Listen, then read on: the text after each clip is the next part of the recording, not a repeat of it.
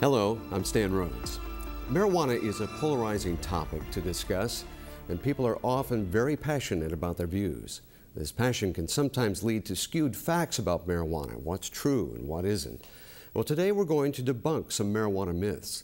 And to do this, three people are with me today, each with a different area of expertise with extensive backgrounds in science, policy, and law enforcement. Let me introduce them. First, Jason Poore has more than a dozen years of experience in law enforcement. He has spent much of that time investigating marijuana growing operations and narcotics violations in Tennessee. Dr. Kevin Sabet is a marijuana policy expert and has spent much of his career advising the White House Office of National Drug Control Policy, known as ONDCP, under 3 presidents. And Dr. Susan Weiss is a scientist and senior advisor to the director of the National Institute on Drug Abuse, or NIDA. Now, before I begin this discussion about marijuana with my guests, let's see how some coalitions in Massachusetts have made it their mission to debunk marijuana myths. If I wanted to, I could go get some right now. It's really available. I'd say marijuana use is definitely more prevalent in our school than it used to be. Most kids say tobacco is gross, and so they turn towards marijuana. They think it's not why do you smoke marijuana, it's why shouldn't you smoke marijuana. People think that getting high makes them feel better, and they like to be high, so why shouldn't they? And they don't believe marijuana has any negative effects on them. Many parents at Alley's Massachusetts school don't see any problems with pot either. You've got a lot of parents now that come in and they'll look at me as a vice principal and they'll say, Mark, what's the big deal? It's just marijuana. It's not a big deal. We had parents flat out say, I'd rather have my kids smoking pot than drinking. I feel like it's less harmful. In Massachusetts, the relaxed attitude towards marijuana began in earnest after voters approved a measure in 2008. It decriminalized an ounce or less of marijuana and muddied the waters about marijuana use in the state. I would talk to adults in the community that they were confused about decriminalization, and they really thought it was legalization. The new law changed the penalty for possession from a criminal offense to a civil fine. It's really not enforceable. The only option the city would have, theoretically, would be to put a lien on the person's house, but most kids and most marijuana users may not have houses, and the city obviously isn't going to go through that expense for $100. We do see it as a joke. We see it as sending the wrong message to youth, and we just see it as pretty much unenforceable. But sadly, most sadly, it's the will of at least the population that voted for it. Many teens don't seem to see any risk in possessing marijuana. Most of them think, it's almost legal. It's decriminalized. It's out there. It's readily available, and it's one of those things where they feel like, I never have more than an ounce anyway, so I'm not going to get arrested. I'm not going to get in trouble. And even if I do, nothing's going to happen because it's a slap on the wrist, it's a ticket. Work is underway to try to bring back the possibility of criminal penalties for minors caught with marijuana. What we did was put together a bill that treats possession of marijuana in the same way that we treat possession of alcohol for minors, with the understanding that in each case you haven't matured enough yet to make formative good decisions about the use of those substances. Data is showing many teens in Massachusetts communities don't see any dangers to smoking marijuana. Since that law passed in 2008, kids' perception of how harmful marijuana is decreased. Our data 2 years ago showed that about roughly 60% of kids thought regular use of marijuana was harmful. 2 years later, in our most recent survey this past March, that rate dropped 10 percentage points to 49%. Student surveys showed marijuana usage among teens is becoming more prevalent. We saw a little bit of a decrease in alcohol use among youth, but an uptick in marijuana use. And this was aligning with what law enforcement was seeing, physicians were seeing. So we put this together and we said, this is an issue that we have to address, and what can we do in the community to do that? With many coalitions around the state seeing the same problems with marijuana, coalition leaders decided uniting was the best way to serve their individual communities. Massachusetts Prevention Alliance is a group of different people in the prevention field working at the local level, as joining as a united force to address policy issues that impact youth in the state. As a group, MAPA has standardized talking points for coalitions, sued the state about the language for a new ballot initiative, and is ready to continue the fight, no matter what. It's a beast. It's been a freight train, and we are a grassroots mobilization effort with very limited resources, and we're going up against very well-organized, very deeply funded oppositional force. It's not over. It's never going to be over. You know, it's going to be a constant battle until the public opinion on this issue turns.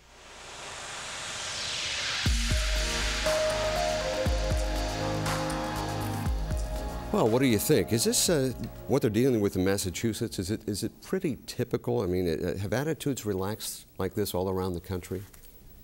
That's what we're seeing. NIDA does a survey of teens in 8th, 10th, and 12th grade every year, and what we've been seeing over the last few years is that attitudes have relaxed, and that goes along with increases in use. And very disturbingly, we're seeing increases in use even among students who are using it every day. So there's something like 6% of high school seniors that smoke marijuana every day, which means that they're going into school high, or they're not able to learn or perform the way they could if they were in their normal state. Right. But it's not just the kids, it's the parents too who seem to think there's nothing wrong with this. Yeah, I think parents have their experience from maybe when they went to college or when they were younger. They smoked marijuana without much consequence, and they think that that experience can be transferred onto their kids. With their kids smoking with very little consequence. But the thing that throws a ringer into that argument is that, you know, today's marijuana is not the marijuana of the 60s and 70s. It was called weed for a reason. It was 1% of its active ingredient. Now we're seeing upwards of 10, 15, in some places 25%. And that is what gets you high. And so a different drug is having different health effects today. Jason, interesting, decriminalization, not legalization here. Yeah, that law enforcement's experiencing a lot of the same issues. They're often questioned, why are we enforcing marijuana laws when we could be out enforcing other drug laws? And a lot of times the public doesn't realize the marijuana of today is not the marijuana they may be accustomed to. So it is making an uphill battle for enforcement efforts also. Okay, are you ready to debunk some myths here? Let's take our first one. Marijuana is harmless and non-addictive. Yes? No? Maybe? No. No. Marijuana has a number of harms, but one of them is that it can be addictive. And we know that among people who try marijuana, something like 9% of them will develop an addiction at some point in their life, which means that they have trouble stopping use, which means that they are recognizing that it's having an impairing effect on their lives. And we know that when you start young, the chances are even greater. So something like 1 in 6 adolescents that use marijuana may become addicted, and 25 to 50% of people that use it every day. And that's just one of its harms. And does it lead to other things? It certainly can lead to other things. We do know that people that use other drugs, for example, usually use marijuana first, but it doesn't necessarily do that. But I think we want to also focus on the fact that marijuana in itself can be problematic. It affects driving, it affects ability to think well, to make good decisions, all of those things that can be extremely important, again, especially when someone is young and apt to make some pretty risky decisions anyway. Is someone apt to die from smoking marijuana? Not directly. It doesn't seem to produce any sort of direct overdose effects. However, it does impair driving, and so there are people that are in car wrecks and that may die as a result of that. We know that your risk of being in a car accident is about double if you're using marijuana, and it's particularly problematic if you're using marijuana and alcohol. Even small amounts of each, which on their own might not be problematic, can be much more problematic if you are trying to drive. I know we're getting into the scientific portion of this right off the bat. What about cancer risks? Cancer risks we know a lot less about. The data is just not there yet? It's just not there yet. There were some studies that seem to indicate there were changes in the lung that are precancerous, but in studies that are looking at people that have lung cancer, there doesn't seem to be a specific risk associated with marijuana. However, oftentimes people use marijuana in combination with tobacco. Some of the ways in which they smoke it have tobacco in it, so that of course is an increased risk for cancer. And I wouldn't rule it out yet. I think we just don't know at this point. Right. I mean, one of the things we saw, I think, in August of 2012 was a new study very strongly linking testicular cancer for the first time and regular marijuana use. But I think beyond cancer, we should be concerned about, obviously, the effects, as Dr. Weiss has said, on the lungs, but also on the heart. The effects of especially aggravating pre-existing heart conditions. The other issue that, in the last 20 years we've learned so much more about that we didn't know before is this link with mental illness, specifically schizophrenia and psychosis. We now have studies over, sort of large populations following the same people for, 20, 30 years, these so-called population level studies that are following people and seeing that independent of other pre-existing conditions, we're seeing how strongly marijuana use, especially heavy use, not surprising, is linked to mental illness. And that also, by the way, includes depression and anxiety. So, what's ironic about the health harms, I think, over the last 30 years is we've learned so much more about, how harmful marijuana use can be. It's clearly not as harmful as heroin or cocaine, but it can be very harmful, but it's totally incongruent with the attitudes which have become more lax. So there's a scientific sort of incongruence there with the reality. Jason, on the legal side or on the law enforcement side, do you see people who think this absolutely has no effect on them? Oh yes, we're starting to see, and if you go to any community, you have medicines that are the #1 drug problem in a lot of areas, and they're now starting to see marijuana more as a medicine or a harmless substance. And when you take all of that in, also the time frame that the person starts using marijuana can play an effect too, and we see that a lot with offenders over a period of time. But if they start as a child, or if the brain is fully developed, can they fully recover from the marijuana use?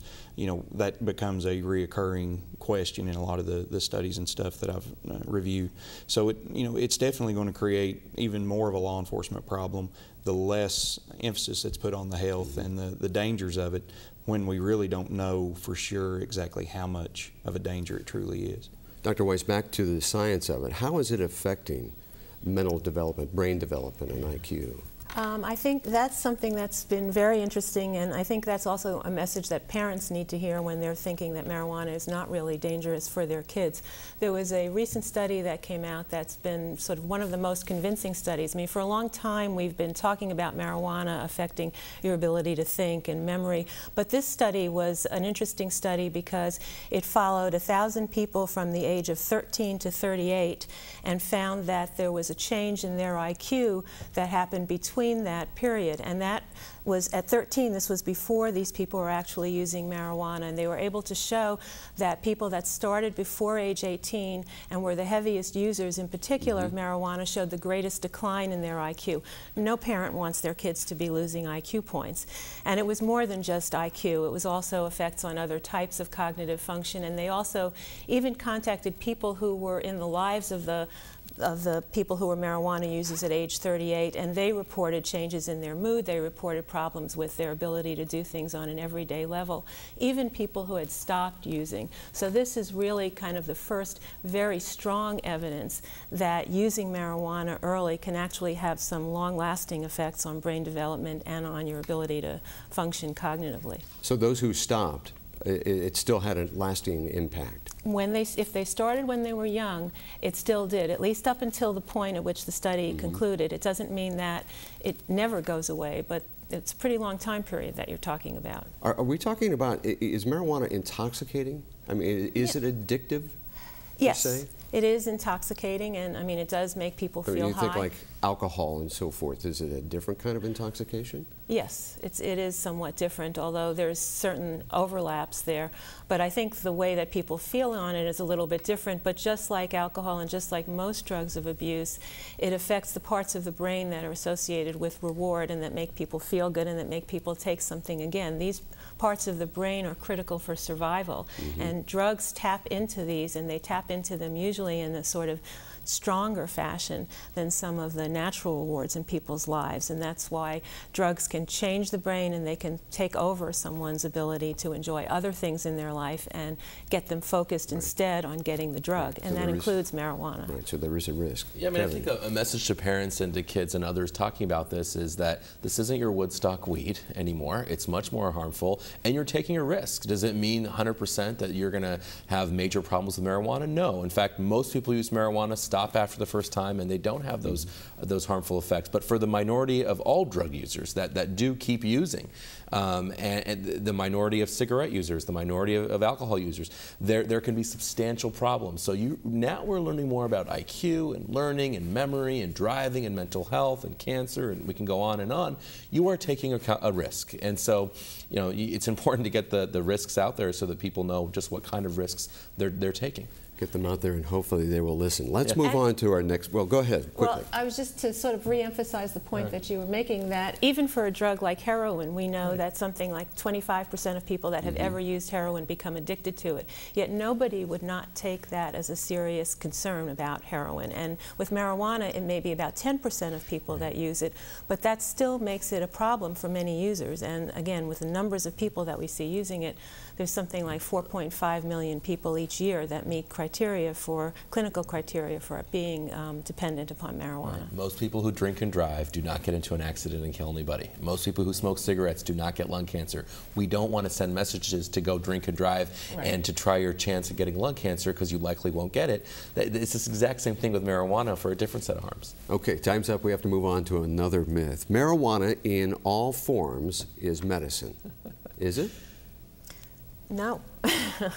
There are ingredients in marijuana that we know can have medicinal effects, and so we certainly don't want to make the case that there's nothing about marijuana that could be. Right, there are people that say, hey, it helps me, I need it, relaxes me, it helps me eliminate headaches or whatever it might be. Right, and actually one of the ingredients in marijuana, THC, which is the main chemical that makes you high but also has other effects, it, in fact, is available as a drug right now, Marinol, and it's available to treat the nausea associated with chemotherapy and also the extreme weight loss associated with AIDS. And scientists are very excited about studying the ingredients in marijuana. In fact, by studying marijuana, a whole new signaling system in the brain was discovered in the body, which is important for brain development. It's important for regulating mood, for pain, for all of the effects that we know marijuana has an effect on. However, what the scientists are focusing on and where we see the potential in the future is in these specific ingredients that might be able to target systems more specifically without some of the side effects that marijuana has. Yeah, we know the marijuana plant, has some medical, therapeutic effects, but we don't necessarily need to smoke crude raw marijuana to get those positive effects. So in the same way, we don't ask people who want to use morphine to smoke opium, to grow opium on their own and smoke it. We say, well, we've synthesized morphine in a lab, it's isolated, you're not going to be smoking it, it's one of the ingredients. It's the same thing with marijuana. We don't need to smoke marijuana to get its potential medical effects. And you're right, it's a very exciting area of science. There's more and more medications we'll probably see come on the market, and that's a great development, but it doesn't mean you smoke the raw plant. Excellent points of view. Well, we're going to move on. There are differing opinions to this debate. There are those who push for medical marijuana, saying it's about healing pain. And then there are those with the Massachusetts Prevention Alliance who say it has nothing at all to do with good medicine.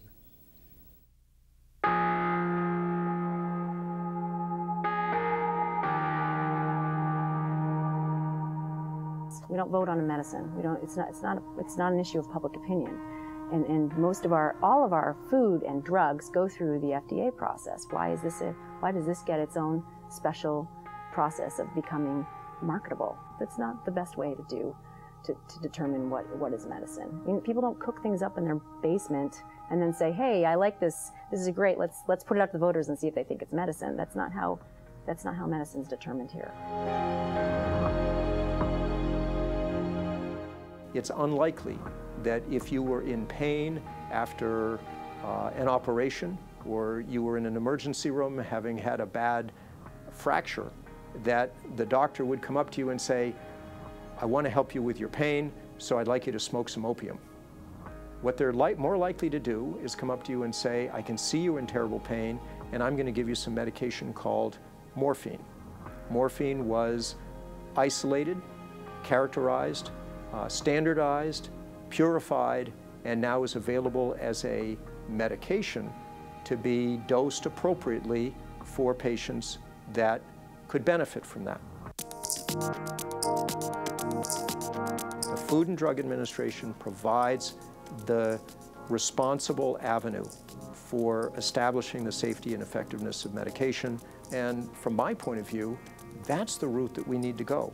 To bypass that and put physicians in the middle of a process that they're not equipped to participate in, to write a letter of certification that has no expiration date, that basically says, gee, go ahead and use marijuana for the rest of your life. I mean, there's no medication that I would ever do something like that. I want their health and well-being to improve.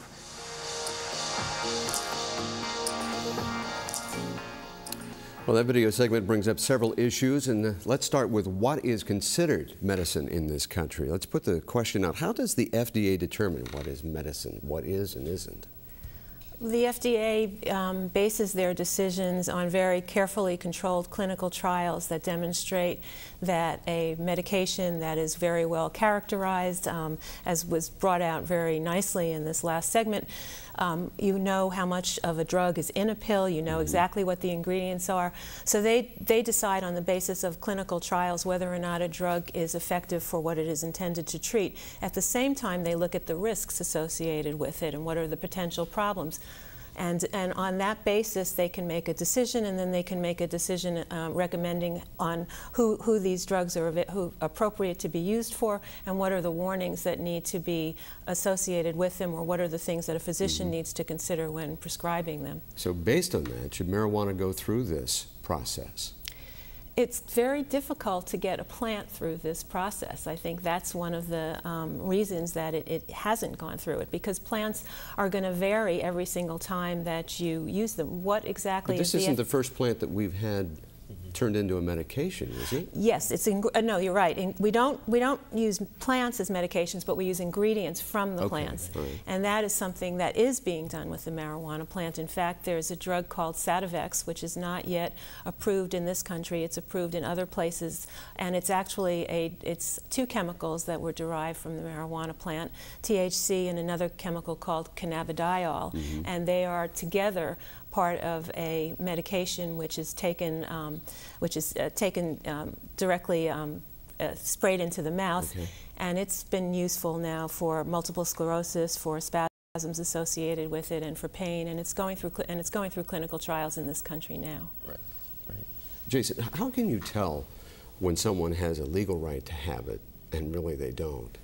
Well, you know, it gets down to state laws, federal laws. Under federal law, no one is allowed to have it. Fortunately, in Tennessee, where I've spent most of my law enforcement experience, you know, we don't have any type of medical marijuana laws, but even there, it still comes up when we conduct a raid on a marijuana grower. They may have anywhere from 10 plants to 300 plants. And on more than one occasion, they've brought up, well, I'm growing it for my back pain, or I'm growing it for my headaches, and, you know, different types of things. You know, and if you look at drug enforcement over the years, it's always kind of derived out of using some type of chemical or some type of substance for some type of treatment. And, you know, that's kind of how everything come out of cocaine and methamphetamine. It all had a legitimate purpose at one time. And it was misused and abused, and that's how it gets into the scheduling process. And in the areas that they do have medical marijuana, you know, we're seeing the fraudulent cards, or even those that go for cards, may have something as minute as a headache. And they go see a doctor, they pay $250, they say they have chronic headaches, and now they have a marijuana card. So, you know, there's no formal standardization nationwide. So paint for me the picture. Who is the patient and who is writing the prescription? Well, we know that in these states that have so-called medical marijuana, the average patient, in California there was a study of 4,000 users with cards, and the average user was a 32-year-old white male with no history of chronic illness and a history of drug and alcohol abuse. The vast majority of users in a even more recent study said that they were using for headaches and for relaxation, and they're probably right. I mean, marijuana, I'm sure, relaxes you. The point is that what we constitute as medicine? Is that what voters? Is that the bill of goods that voters are sold? I think Jason brought up an excellent point about history. Why do we have the FDA in the first place? Well, 100 years ago, people were selling snake oil and, by the way, heroin and cocaine, promising every single cure that you could imagine. And Congress said, wait a minute, you know, we know that in this country states have autonomy, but we need to make sure that the medicine you get in California is the same bottle of aspirin you get in Maine. And to do that, we need a uniform process, and that's what the FDA process is. So the idea that we have compassion for the sick and dying, yet we want to send them to a dispensary that, you know, has maybe a 22-year-old kid behind the counter with no medical experience handing out a crude plant, or do we want to send them to a pharmacist that can dispense a prescribed medication that's gone through science? I mean, what's more compassion, I think, is the question. Wow. Well, we're going to take a short break, and when we come back, we'll talk some more about myths about marijuana.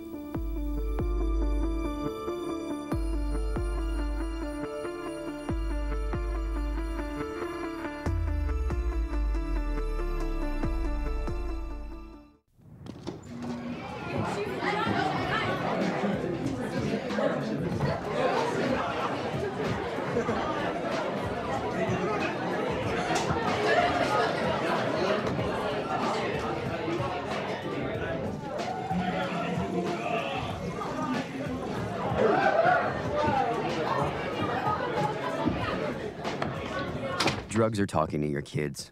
Are you? Find the right words at drugfree.org.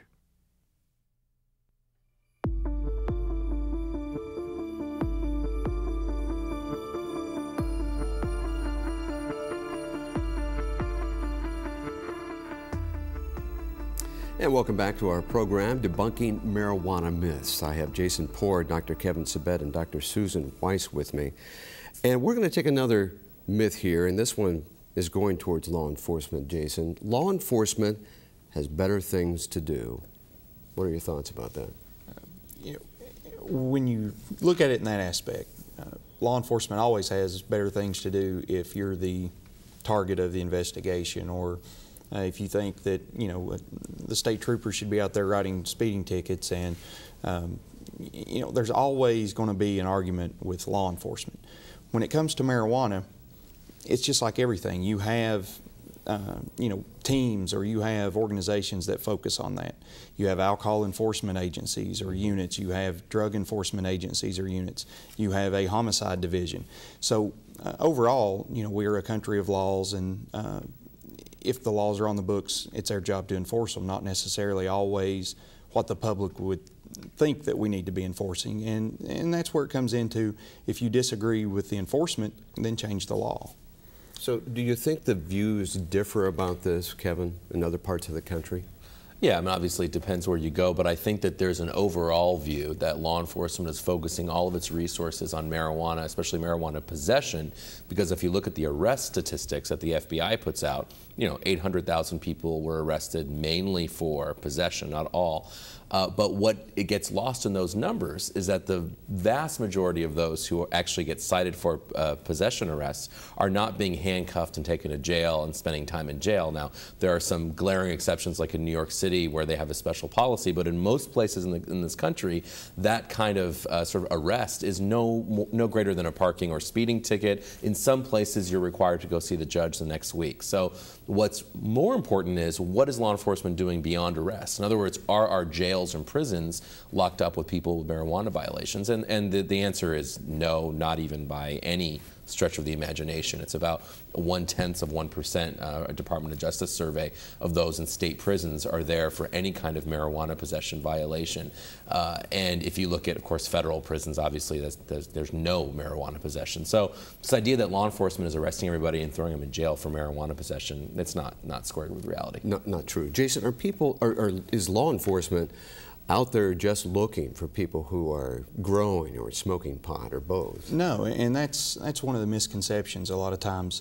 Let's say that we catch someone with 10 marijuana plants or 100 marijuana plants or 500 marijuana plants growing in their backyard.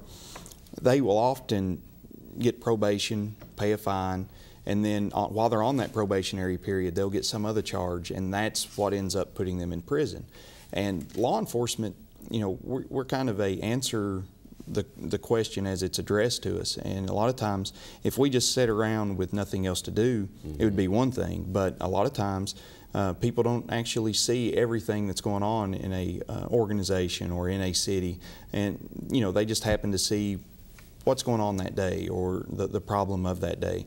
And, you know, when it comes down to it, marijuana is really not as enforced or not given the attention within the law enforcement field that it probably should, in whether it's homicides or you know, any type of assaults. It's not uncommon to find marijuana use being involved. Not to say that marijuana use is causing that, but home invasions, in California in the news, you'll read about home invasions of grow houses are on the rise, and even home invasions of houses without marijuana grows. Are there other crimes that are associated with marijuana use? Yes, you know, the full spectrum of marijuana use, whether you're the user, the actual grower, the transporter, you know, it could be anything from someone committing these assaults using marijuana, or someone using marijuana becoming a victim because of their altered state of mind, and, you know, just like with other club drugs or alcohol use. So there's really a lot of the scenarios that we've not really addressed, and law enforcement hasn't done a good job of expressing those issues. Right, and we know drugs and crime are linked in three fundamental ways. So the first way being the crime that you cause in order to get money to buy drugs. The second being the crime that you cause as a result of being high on a certain drug. And the third being sort of turf wars over selling. Marijuana doesn't quite fit in that third category at all. But for the first two, you know, crimes committed while on the drug and also crimes committed to get money for the drug, especially there's a growing literature looking at juvenile crime and actually linking juvenile crime and marijuana use in those two fundamental ways. So, you know, this idea that it sort of just mellows you out and you're never going to commit a crime on it doesn't really square with statistics. You know, is it the violence-inducing drug that a drug like alcohol is? No, it's not, and frankly, most drugs aren't. But it does have some of those properties if you look back at the literature. Now, the next question I wanted to go to was, is marijuana growth and growing considered a white-collar crime? In many areas, it's downplayed on the criminal activity involved in it. For example, in your agricultural areas, in East Tennessee, in the Appalachian area that we eradicate marijuana from, it is often hard to get criminal charges brought on someone because everybody in the community knows that the people growing marijuana are spending their money in the community, or they're spending their money, you know, around the community. And yeah, it is, but marijuana is not that bad a drug, so they're really not harming anybody. All we're doing is profiting from the sale. So, you know, and I guess a white-collar crime may not be the best way to describe it, but when you consider the penalties revolving around white-collar crime compared to the penalties with marijuana, it is common in a lot of those situations. All right. Well, let's move on to our next myth, and that is, and we hear it all the time, since alcohol and tobacco are legal, we should legalize marijuana. Well, we know that we have enormous burdens because tobacco and alcohol are legal because they are the most commonly used drugs, and now we see all of the different health-associated burdens that are linked to those drugs. You know, violence, as Kevin just said, as well as driving accidents. If we legalize marijuana, we're likely going to increase the numbers of people that are using marijuana, and then we're going to have a whole other set of problems that are associated with it, including the cognitive problems that I mentioned earlier and people not doing so well, but also problems associated with health and potentially with mental illness and also with drug driving. And we do know that marijuana can impair driving. So legalizing it is just putting out yet another substance that has addictive properties and that has other problems for the country, and making it more available for people to use throughout their lives. Has there been the kind of look in the crystal ball to the future, if it was legalized, what kind of additional cost we would be looking at? Yeah, actually Rand Corporation did a good study on that when they were looking at what would happen if California legalized, and they found immediately that the price of marijuana would be reduced by about 80%. And because the price would fall so dramatically, they expected a significant increase in consumption. You know, by how much, nobody knows. But there were also issues of tax evasion, gray markets. In other words, if you have, you know, if your justification for legalization is that you're going to tax it like we do alcohol and tobacco, then the idea is, well, a lot of people will evade that tax, and they'll actually go underground still because they can make a profit and not have to put the taxes on it. You know, people talk about the taxes related to alcohol and tobacco, and you know, and they say, well, we could always get tax revenue if we legalize marijuana. For every dollar of alcohol or tobacco revenue that we get, we spend about $8 to $10 in lost social costs. So it's a terrible business proposition to say that we would legalize an addictive substance. And yeah. And there would still be law enforcement issues associated with it, because likely it wouldn't be legal for minors, and then so you have to sort of figure out how to prevent its use by minors. You'd have, again, issues about driving while intoxicated. That would be something else. So it wouldn't get rid of all the law enforcement issues anyway, and probably it wouldn't get rid of the ones that are the most problematic or most common. Might increase your workload. Yeah, exactly. I mean, look at how well we enforce alcohol and tobacco laws now. I mean, I think we do a good job at it, but we still don't get everyone. So do we really need to add one more category to that regulatory or that enforcement section that's already fighting an uphill battle at times anyway? So perhaps you might even need another branch of enforcement to be able to go after this. Oh, definitely. You certainly do. Jason's exactly right. We arrest 1 million more people a year for alcohol-related incidents than for all drugs combined. And that's because of driving while intoxicated, public drunkenness, and the violation of laws, of liquor laws and regulations. And that, by the way, that does not cover the violence related to alcohol. That's a whole other category. But 2.7 million arrests a year for alcohol, 1.6 for drugs. So I don't see how legalization is going to ease any kind of burden on law enforcement. Well, let's move on to another myth, and that is legalization will end crimes involving marijuana. Your head shaking, Jason. Yeah, no. I don't see that happening. You know, we can use California as a good example.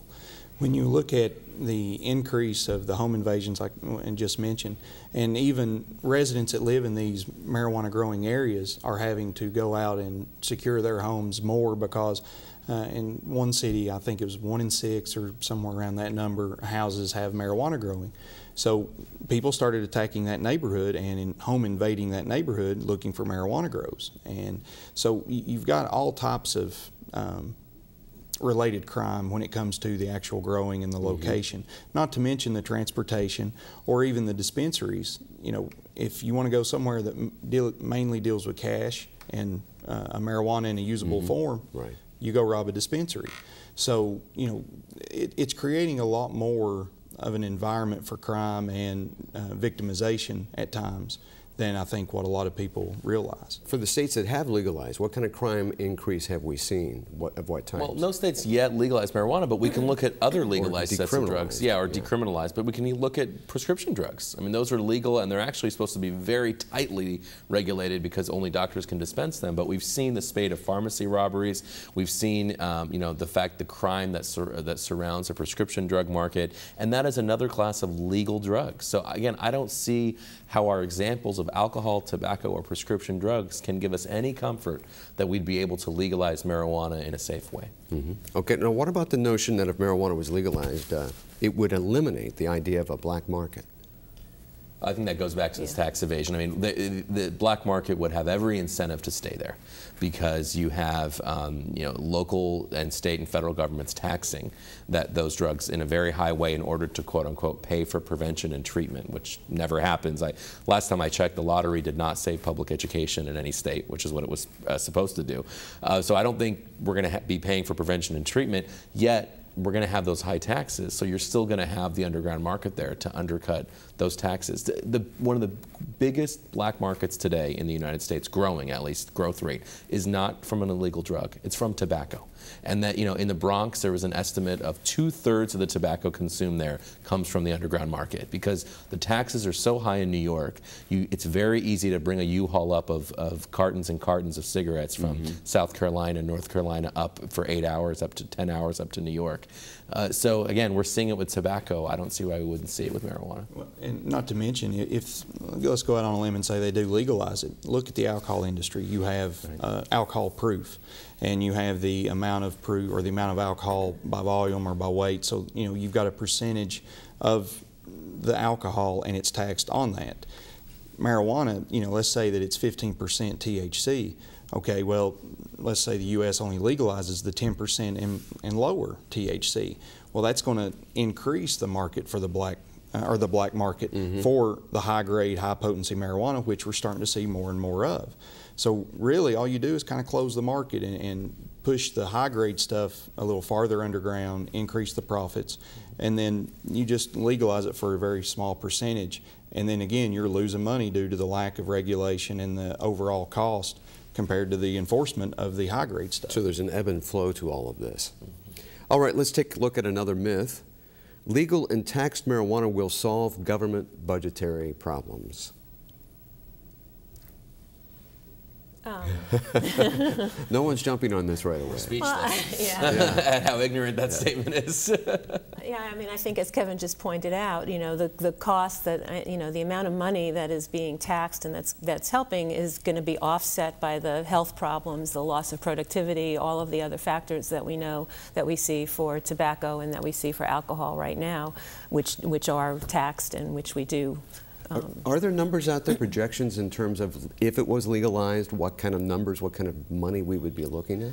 It's very hard to do those projections because we don't know what the consumption numbers will look at. We can imagine, let's be modest and imagine a 20% increase in marijuana use, which I think is modest under legalization. Given the fact that all illegal drugs combined cost us about $200 billion, and marijuana is the most consumed drug of that class, again, the idea... But a total umbrella, $200 billion. That's for all illegal drugs combined. Okay. We don't even know the percentage of marijuana, but let's even say, even though marijuana is the vast majority of use, let's say it only covers, let's say it's 20% of those harms. So 20% of $200 billion is a lot of money, and if that was increased by that, I don't see how we'd be able to collect any tax revenue to offset that. What about social costs?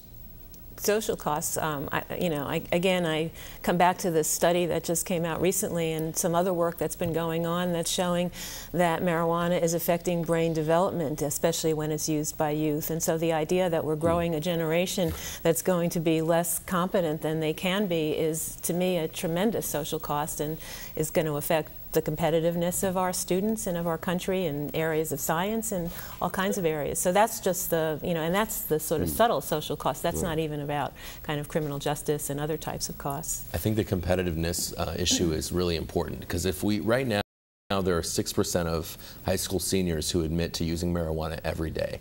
That 6% today is virtually unemployable. Why? Because we know most companies drug test for pre-employment drug screens. So, you may say that you got through high school with B's and A's and you're fine and you're going to get a job, but good luck actually being able to go to that job or perform at that job if you're going to be regularly drug tested. And if it's legal, companies are still going to drug test. So people often say, well, if it's legal, then it's not an issue anymore. No, companies test for alcohol.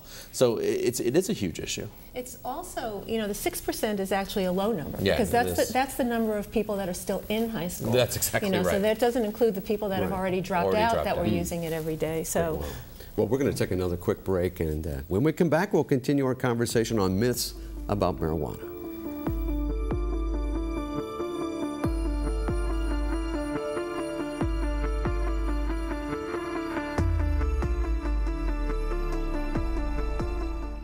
Hey.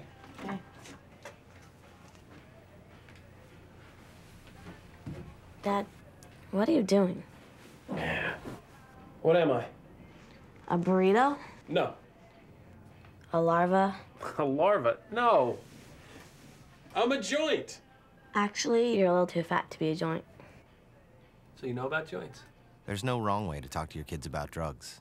Need help? Get help. Visit our website at drugfree.org. JV Women's 200-meter medley relay. Do we have a swimmer for lane 4?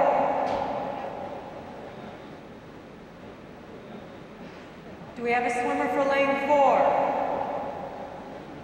Just tell your teammates you missed the race because you were getting stoned. Swimmers, take your mark. They'll understand.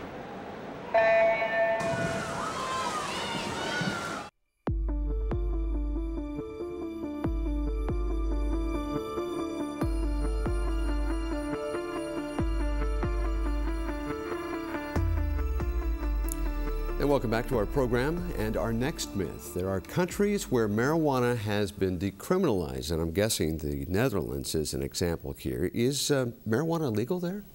Well, it's sort of de facto legalized. I mean, to be in line with international treaties, which, by the way, is another issue. The United States is signatory to UN drug laws that say that drugs will not be legal.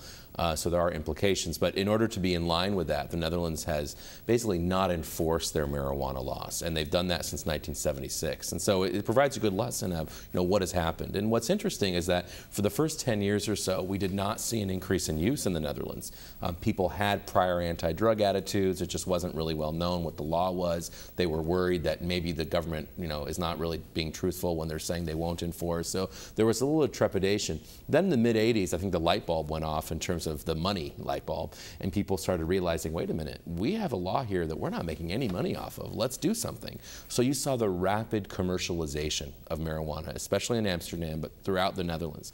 And you saw people trying to attract partner countries or neighboring countries saying, come on in, tourists, and American college students flocked to the Netherlands all of a sudden for some reason. And anyway, there was this huge commercialization effort. And so what happened after that is we saw a tripling in youth marijuana use for lifetime use by 1996, those 12 years. And we saw a doubling in annual use for young adults in the Netherlands. So we actually did see an increase in use within those countries. Now people will say, well, it's much lower than the U.S. Well, of course it is. It always has been. The drug use levels in Europe have always been lower than the United States. But what we've now seen 30 years on is the Netherlands is the top country in Europe for marijuana dependence. And I don't think that's an accident given the availability and access. And actually the big story now in the Netherlands is that they're doing a 180-degree reversal. They're reversing their policies. They've closed 70% of their coffee shops. They're allowing only Dutch residents, Dutch nationals to actually buy marijuana. That's a huge change coming into effect in 2013. So they're doing a big change. Well, there was an outcry by the public and others to their politicians and saying, we don't want our little, cute Dutch villages that are all of a sudden becoming marijuana villages, and they're becoming magnets for crime. I mean, people had to get their marijuana somewhere in terms of these coffee shops. Are there other countries that have followed suit with the Netherlands? Not really, not as much. I mean, Spain has these so-called collectives. Not much is known about them. It's not the extent of that you see in the Netherlands, but really the Netherlands shows that this idea that we can sort of de facto legalize and separate the markets, the criminal market, they're getting their marijuana from the criminal market. The organized crime is supplying them to the coffee shops because they're illegal. So the Netherlands said, we'll let people buy it at the coffee shops, but we won't let coffee shops buy the supply, which obviously doesn't make any sense. So if in this country, if marijuana became legalized, who would grow it? Who would control it? That's the million-dollar question. You got to look at it. I mean, if we look at the alcohol industry, and we know prohibition didn't work for the alcohol side of things. Right. We've got regulatory divisions or regulatory agencies that oversee the making of alcohol, the distributing of alcohol, the selling of alcohol, and the overall consumption of alcohol.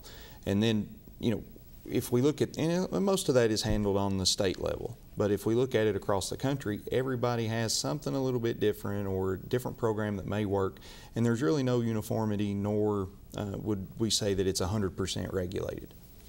Our next myth: there is nothing we can do to prevent marijuana use. True? False? Well, yeah, I think we see prevention happening across the country. Yeah, I mean, I think we have a really tough road here because we have all of these discussions about how marijuana is a medicine. We have the portrayal of marijuana generally in a very positive way by the media. We don't have movies that show the devastation that marijuana can bring on a young person's life. We show, with alcohol, for example, we can show people having a good time and being social, but we also show the downsides. We show car wrecks and we show alcoholism, and we don't do that at all for marijuana. Why do you think that is? Why do you think the media gives such a good perception that there is no harm with I think marijuana? It's still a lack of knowledge, a lack of facts, and I think that's really what we need to do to try and improve our prevention effects. And I think putting together this videotape is one part of that, is letting people know that we really do know that marijuana can be harmful and that it can harm a person in a number of different ways. It's different than alcohol, it's different than tobacco, but it has its own set of problems associated with it. But the glamorization within it just gives the message that, well, there's really no harm to it, that you're not going to cause any problems. There was a time when cocaine was glamorized. I mean, we've gone through a number of different things in this country where certain drugs have been considered glamorous. If cocaine was for the rich, it was not addictive. I mean, we went through all of that until someone died, until, you know, we lost some famous people that overdosed on cocaine, and then suddenly we realized that not so fast. I was taken back by in our first piece, we were talking about the Massachusetts coalitions, and the first young lady that spoke said, why shouldn't you smoke? There's no harm. And then to have parents say, well, it doesn't bother us. I mean, thankfully, we have community anti-drug coalitions and groups like CATCA and others to organize communities around these issues and spread awareness, but it's clearly an uphill battle in terms of the prevention infrastructure in the United States. I think that needs to be looked at, again, entirely. And, you know, we're talking about alcohol and tobacco. We've obviously made great success in the last 20 years because of the public outcry against smoking, and also, to some extent, alcohol in terms of reductions. But I'm hoping that we can sort of also put some of that ire against smoking of the same with these other classes of drugs, because we shouldn't have to learn from our painful experience of, you know, living with a tobacco industry that went completely unregulated, that marketed to kids, that claimed that these were medicinal. Remember, tobacco was medicinal 50 years ago. Right, your doctor recommends. That's right, doctor. You know, so it's worrisome that we're sort of seeing history being repeated again. And I think the last thing we'd want is to legalize a substance like marijuana with these industries. By the way, the tobacco industry is greatly in place to become the supplier, going back to your previous question. Jimmy Carter's drug czar, Peter Bourne, a friend of mine that I don't necessarily agree with on a lot of policies, but one of the things he said recently in a Newsweek article that struck me is that, you know, they've seen, even at the White House at that time, how tobacco companies and the tobacco industry is ready to market, produce, and sell marijuana. So I think we should be very worried about that kind of industry that we'd have to wrestle with again. So they're prepared, they're ready to go. Yeah. Do they think, are they pushing it? Are they providing there's no impetus? real evidence that they're pushing this, and the people pushing for it, you know, are usually collectives of marijuana users that are organized on a national level, or there are a few billionaires that have given money to these. So it's difficult. Well, you know, one area we really haven't touched on, and that is treatment. Is there treatment available? There is. The treatment is not fantastic, but we do have treatment, and we're still working to have better treatments. I think we need to deal in part with the withdrawal syndrome that happens when somebody goes off of marijuana. It's subtle. It's not like it is with heroin, for example. It's more like it is with nicotine, but it's enough to make people uncomfortable, to interfere with their sleep, and it's enough to get them to go back to using. We also need to deal with the long-term effects of marijuana, and we have a problem in this country in general in recognizing that treatment can't be something that just happens in a week or even in 30 days, that it really, most of the drug problems that people have when they're addicted, they can require a long time for treatment to work. We have behavioral treatments that we know can work. We have treatments that are used for a number of different types of substances like cocaine, and they also can work for marijuana. They're called cognitive behavioral therapy, which teaches you how to avoid situations that are likely to get you to use drugs. We have a number of different treatments that can work if people stay in them, and if they stay in them long enough, and then if they continue to have some sort of support that helps them to make changes in their lifestyle, just as they would with any other drug. Isn't it often difficult to get somebody to go into treatment who has been doing a drug or marijuana, whatever it might be? It is, and it's true for most drugs. With marijuana, the numbers of people in treatment are partly related to people that are being arrested. So some of this comes from criminal justice referrals. Doesn't mean that it's not going to work. We know that treatment can work even if you're started for reasons that were not your own. Often it's family members that are insisting on somebody going in for treatment. So getting somebody to recognize that they need help and go for treatment is very difficult. And it's true for all drugs. I mean, we know right now that we have some 20 million people who meet abuse or dependence criteria on a variety of drugs, and the percentage of them that are in treatment is just minuscule. It's like under 10%. I mean, so there are a couple things that we know also about treatment. I mean, obviously most people will stop using all kinds of drugs on their own, maybe some external locus, some other reason why they stopped, fear of law enforcement, their girlfriend was going to kick them out of the house. But there is a huge, obviously, proportion as well that does need to go to treatment. And one of the fascinating numbers we saw in a previous slide was that marijuana-related treatment admissions have more than doubled in the past 10 years, even though use rates have stayed the same. So why are there more people showing up in treatment, even though use is relatively what it was 10, 15 years ago, give or take? And again, that goes back to the culprit being the stronger marijuana, is what some people have posited, that the stronger marijuana of today is the reason why more kids are in treatment for marijuana than for all drugs and alcohol combined. And I think that's pretty startling. How has it gotten to be stronger? Is it just how it's been grown? People are just growing it. I mean, I think it's a market thing, so people are growing more potent varieties of it, and that's been going up for a number of years now. In the 80s, it was something like 2 to 3% potency of THC, and then now it's more like 10, 11%. And there are other compounds in it that there may be less of, which may in fact have some countering effects to THC. Right. So we're seeing a lot of changes in what the marijuana plant is right now compared to what it was then. Is it just the THC that is the item that... THC is the main psychoactive ingredient. It's the main thing that makes people feel high. Cannabidiol, which I had mentioned earlier, is another ingredient in it, which is thought to counteract some of the effects of the THC and is also being looked at for its potential as a medicine. In fact, it may be an interesting medicine for schizophrenia, because we know that marijuana can make somebody psychotic, and cannabidiol may in fact have effects that counter that. But the modern growers have completely bred out components like CBD and others with the techniques they're using to increase THC. So they're accentuating the THC because they want, it's much better business for them to get make strong stuff to make more money, and they're reducing any effects that would take the psychotic, the sort of psychoactive element away. So modern marijuana does not resemble, when we talk about marijuana being used in some cultures 6,000 years ago, etc. It is a totally different drug. It does not resemble that at all today. Jason, go ahead. As he was saying, it ranges anywhere from dealing with the genetics of it, growing it overseas and selling the seeds here in the U.S., all the way down to the college students or the kids or even the adults growing here in the U.S., taking one strand and a male strand, female strand, and crossbreeding them and making a whole new strand. So it's the full gamut of altering it. Amazing. Well, here we are at the last few moments of our program. I'd like to give each of you an opportunity to give a final thought. Why don't I start, Susan, with you? Well, thank you very much for having us here. And I think that for me, I've come back to this a couple of times, but for me it is so compelling that we're essentially going to be making our country less smart if we have them starting marijuana when they're young. And that is just, I can't imagine any parent wanting that for their child, and I can't imagine anybody wanting that for themselves. So I think those recent information that we've gotten should be taken very seriously, and I hope people do. Very good. Jason? Just increasing the education and the knowledge regarding marijuana, even within the law enforcement community, because even law enforcement prohibits or kind of puts marijuana on a back burner at times. So if we could increase the knowledge or the education. Very good.